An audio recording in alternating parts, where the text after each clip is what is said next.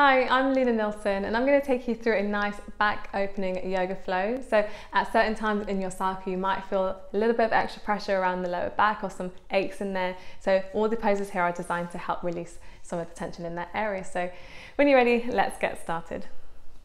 Okay, so we're going to get started in a comfortable seated position. So I'm here in easy cross-legged pose. If you want to, you can also just separate the legs slightly if that's a bit more comfortable for you. And we're just going to start to open out the sides of our back. So we're going to bring the left hand towards the inner side of your mat, so towards the outside of your left thigh. And as you next inhale, we're going to take the right hand up towards the sky and bending that left elbow. As we exhale, we're just going to sink down to the left side, feeling the whole left side of the body start to open out. Good. Holding here, maybe gaze up at the ceiling for an inhale. And as we exhale, we're going to come back down to center and switch sides. So as that hand is coming down, we bring the right hand now to the outside of the right glute. And as we next inhale, we swing up the left hand to the ceiling, bending into the right elbow. As we exhale, nice side stretch, sinking to the right this time, feeling the left side of the body start to open out. Good, so we're creating space through the torso. This is going to help later when we start to open out the back. Good, and as we exhale, we come back down to center. We're going to find some easy twists next. So what I want you to do is bring the right hand to the left knee. And as you next exhale, we're going to twist round towards the left. See if you can gaze past the left shoulder. Good. And as we inhale, we're going to come back to center and switch sides. So left hand to the right knee. Good, and exhaling, twisting now towards the right. Good, so twists are great for the spine. It's a nice way to ease ourselves in. When you next inhale, we're going to come back to center, and then we're slowly going to roll over to our tabletop position towards the center of our mat. So we're going to go through some cat-cows, which is a classic back opener, one of my favorite things to do in a yoga practice. So when you're here in tabletop, allow the feet to relax. Knees are hip distance apart, or if you want to, you can take them slightly outside hip distance. That's going to create some more space. And hands are underneath the shoulders. And as we next inhale, we're going to drop the belly button down, drop the spine, squeeze the shoulder blades together and start to gaze forward. Good, so this is lengthening the spine here in cow pose. And as we exhale, we're going to push the floor away, rounding the back, sending the tailbone down towards the mat, sending the shoulders up to the sky. Good, so we go two more like this. So inhale, we find cow pose, arching the back, lengthening the spine. Maybe start to gaze upwards. And as we exhale, we round the spine, push the floor away. Let the head drop heavy. Good, we go one more time. So inhale, arching the back, squeeze the shoulder blades together, opening out the chest. And as we exhale, we round the spine, push the tailbone down all the way. So really finding length here. Good, as we inhale, we're going to come back to center. So start to gaze forward, so chin is going to lift. And then as we exhale, we're going to drop the chest and the chin down, finding this 8-limbed prayer pose. So we're kind of arching the back here. We're going to stay here gazing forwards for an inhale. Good, and as we exhale, we're going to shift the chest forwards as the hips drop to find cobra pose, our first back bend of the practice. So you can have the elbows nice and bent, connecting the belly button down, or you can come up high if you want to, if your back feels nice and open. Good. And as we next exhale, we're just going to bring the chest back down to the mat and scoop up into tabletop and then child's pose. Good. So with child's pose here, once you're nice and settled, again, if you want to, you can take the knees out wide or you can bring them together. Completely up to you, but we're going to start to stretch into the shoulders. So as we next inhale, I want you to come up onto the fingertips. So keep the forehead down onto the mat. Good. And as we exhale, we're going to walk the hands over towards the left side of the mat or towards the outer edge of your mat. Good, so once you're here, bring the palms back down to the mat and we're going to start to breathe into the right shoulder. So as you inhale, think about pushing the right side of your body outwards and really feeling the stretch down the side of the shoulders. And exhale. Good, we're going to go one more. So deep inhale and exhale. Nice. As we next inhale, I want you to walk the hands back to center and then towards the right side, so on our fingertips. And then as you next exhale, just plant the palms down. Nice. As we inhale, we push out the left side now, the left shoulder. Really feeling that bit expand. Nice stretch through the shoulders. And exhale. Good, so one more breath. Pushing out the left side of that shoulder.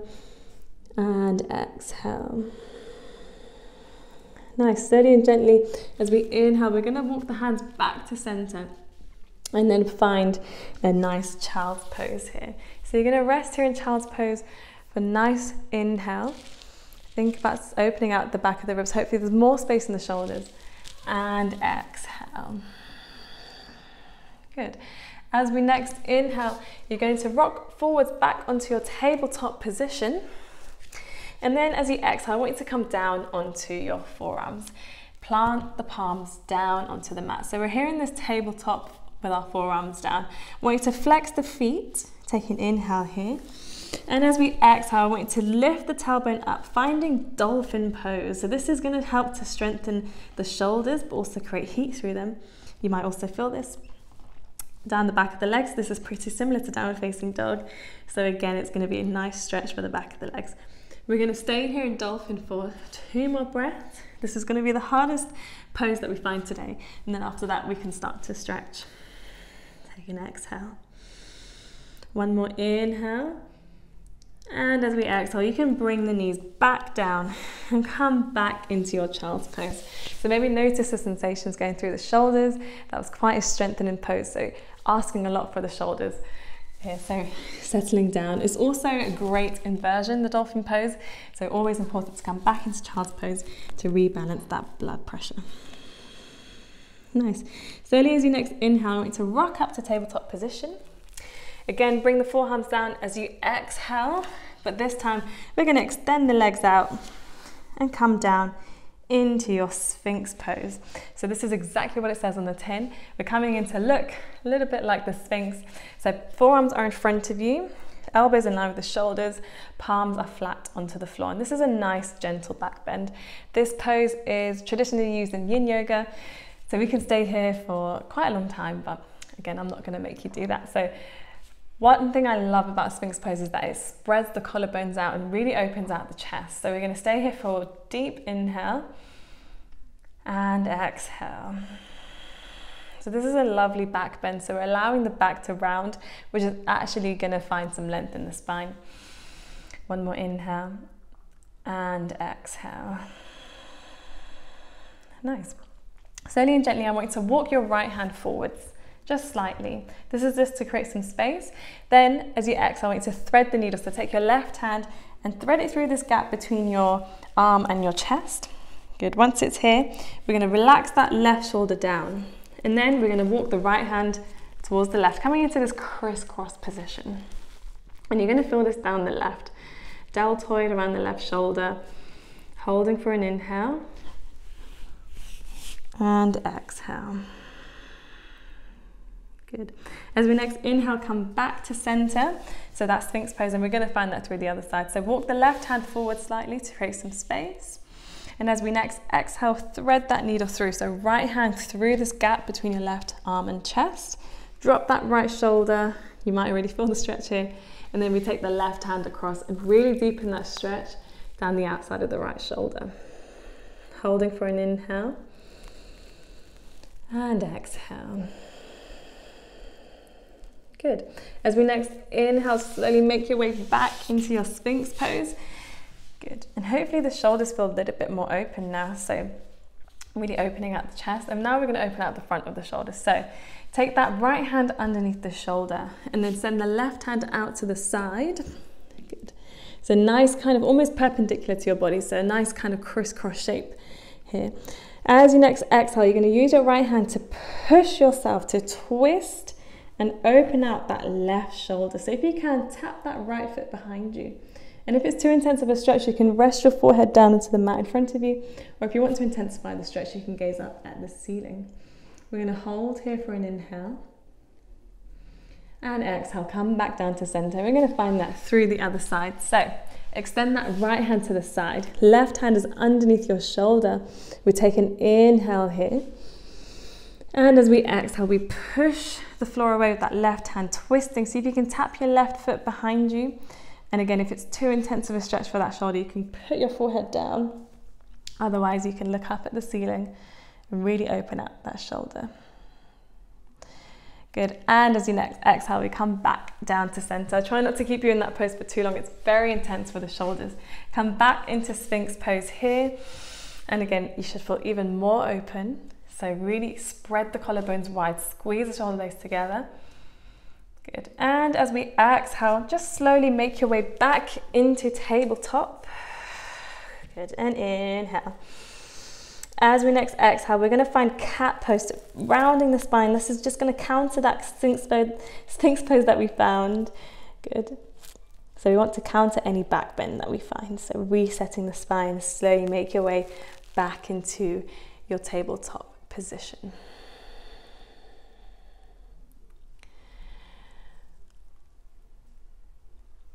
Sorry, tabletop position. So slowly and gently from tabletop, I want you to bring that right knee forwards to the right wrist and then swing the right foot out slightly. We're going to come into a pigeon pose.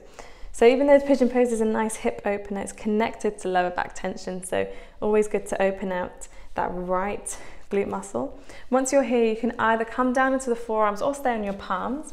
And we're going to stay here in pigeon for 3 full breaths. Good.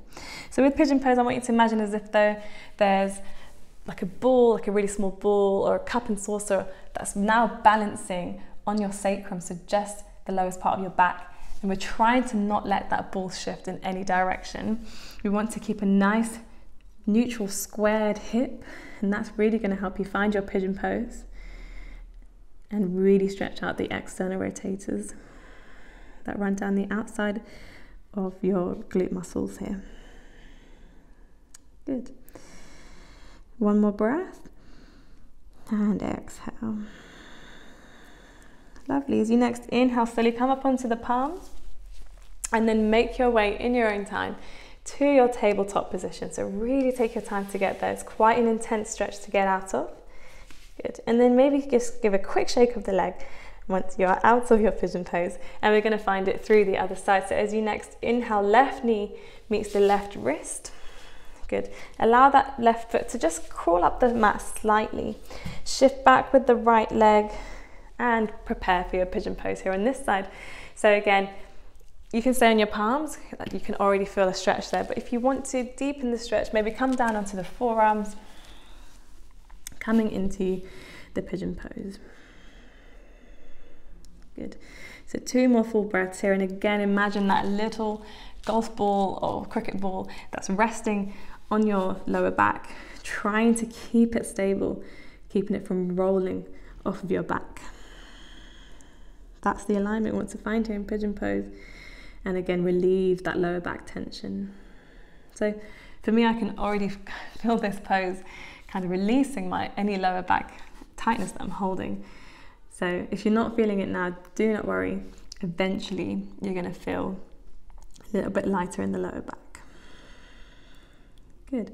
So slowly, as you next inhale, we're slowly going to rock up to our palms. And again, we're going to slowly come out of this one, but we're going to shift the weight onto the left glute first. And then slowly bring that right leg in front of you. And this time, just shake out the legs. Again, releasing that intense pigeon pose stretch. Nice. So slowly and gently, I just want you to come to lie down onto the mat. And once you're here, I want you to think about pressing the lower back down into the mat. So tilt the pelvis to allow this to happen. Knees are going to be slightly bent, and we're just going to allow the mat to work as a kind of pressure point for our lower backs to press into, and it's quite a nice way to massage the lower back muscles. So really pressing that belly button in, tilting the pelvis, allow that lower back to find that connection to the mat. We're going to stay here for 1 inhale and exhale. Press the lower back into the mat. Good. Slowly and gently just bring the knees to the chest. And you can start to roll from side to side because we're in this rounded position. The lower back is exposed, so you can start to massage the lower back, maybe rocking around in small circles. Nice. And then slowly and gently, I just want you to bring the soles of the feet to face the ceiling. We're going to prepare for our happy baby pose. So grab the outside of your feet. And as you next exhale, we're going to pull the knees down towards the armpits. You can allow the knees to spread out wide as well if you want to find some space. And this is going to help to round the lower back. Good. So finding some space here. Good. And again, because the lower back is exposed, you can start to rock side to side, maybe small circles, just to massage those muscles a little bit further. Good. So slowly and gently, just release the feet here from happy baby and bring the knees together. Good. And then slowly, I just want you to drop both knees down to the left side. So we're finding the supine twist. If the shoulder's lifted off the mat, don't worry. We're going to try to find that motion of rooting them down. So even if they don't touch, just having that motion in sight or in your mind is going to help you deepen your supine twist. Now, if you're nice and open, perhaps you want to cactus the arms out or take them out to the sides. Or if you want to, you can give yourselves a nice hug if it's not available to you, to extend the arms. Good. Working into the lower back. Take one more inhale here. And exhale, release. If you want to, you can start to blink the eyes closed, just to start to relax into these supine twists. Good, and as you next inhale, we're going to bring both knees back to center. And then exhale, take them to the right side. Good. So again, if the shoulder's lifted off the mat, don't worry too much. Just think about sending them down. And if not, you can always hug the elbows or bring both hands to your hip. Or if you're nice and open, you can cactus the arms out. Whatever supine twist works for you today, you can take that. And again, blink the eyes closed. Take one more inhale. And exhale, release. Nice, slowly and gently as we inhale, we're going to bring both knees back to center. Good, and make sure you have enough space behind you on the mat. We're going to start to rock forwards and backwards. We're going to prepare for a plow pose. Now, if you're not used to plow pose or you don't want to find it today, feel free to stay in knee to chest pose. Otherwise, we're going to rock forwards and backwards, and we're going to send our feet behind our heads, coming into this plow pose. Now this is quite intense for the hamstrings as well, so if you want to, you can introduce a micro bend in the knee, but this is going to help to round the lower back even further than that happy baby pose. So again, if you feel uncomfortable here, you can come back to that knee to chest pose. Otherwise, stay here for an inhale and exhale. Good, one more breath and exhale. Good, slowly and gently come back to that knee to chest pose if you're not already there. Good, and bring yourselves to your smallest position. So squeezing the knees in, see if you can tap your knees to your forehead and then release the head back down. Nice. Slowly start to rock forwards and backwards. We're going to come up to a seated position. Good, and once you're here, we're going to bring the soles of the feet to touch and come into our butterfly pose. So once you're here, so again, the heels can be close to the sacrum, they can be far out, as wide as you want to take them, wherever feels comfortable for you. If you're close enough to your feet, you can interlace your fingers over the toes. If your feet are far away, you can just bring your hands down to the mat. And as you next inhale, chest is going to lift, nice tall spine. And as we exhale, we're going to round the spine as we forward fold. You're going to feel this in the lower back. Good. And stay here. So with every exhale, see if you can sink down a little bit more. Nice. One more breath. Good. So you can stay here for as long as you like, because it's really great for the lower back, and this is a yin yoga pose, so you can even stay here for 5 extra minutes if you want to. It's completely safe to do so. But otherwise, if you're ready, you can come up to seated. Make sure to pry the legs together with your hands just to release that little bit of a hip opener. Cross the legs and start to close your practice. So you can bow down. And thank you so much for flowing with me today in this back opening yoga flow. My back feels like it's been pulled in every direction, so I hope your back feels a little bit better, and I'll see you again on the mat sometime soon.